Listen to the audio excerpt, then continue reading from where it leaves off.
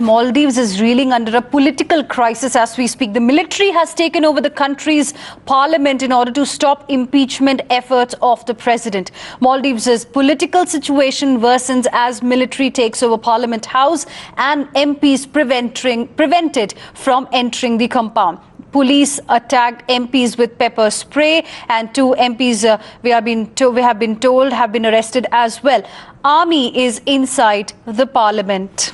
Let me go across to my colleague Madhav, who joins us live on this big story. Madhav, so clearly it's a political crisis once again that we are seeing in Maldives. Can you explain to us what exactly is happening as we speak? Well, it is the island nation of Maldives that's once again, after the coup that took place about 5 years ago, once again in throes of a crisis. Last time around as well, if you remember, when the democratically elected government of President Nasheed at that point of time was overthrown, at that point of time as well, it was the army that was in fact used to storm all, public offices, such as the public broadcaster, that of the assembly, that of the president's office. This time round as well, it's a similar sort of move that has taken place. It's the Majlis, which is really the parliament of Maldives, that has once again been stormed. Army commandos have all gotten into that particular area.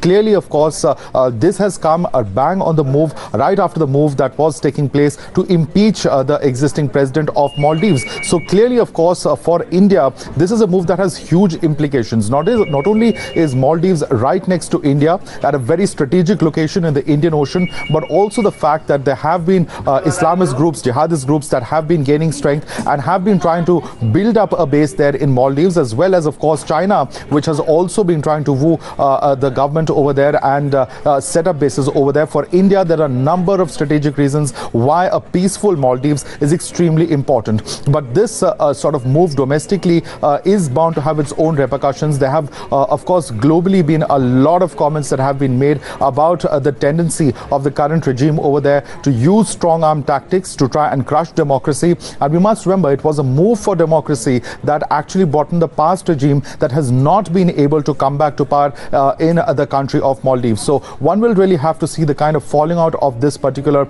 event that has taken place today, because in any case, sending the army into any particular democratic institution such as a parliament or a lawmaking body such as this is certainly a move that is bound to raise huge amount of eyebrows globally.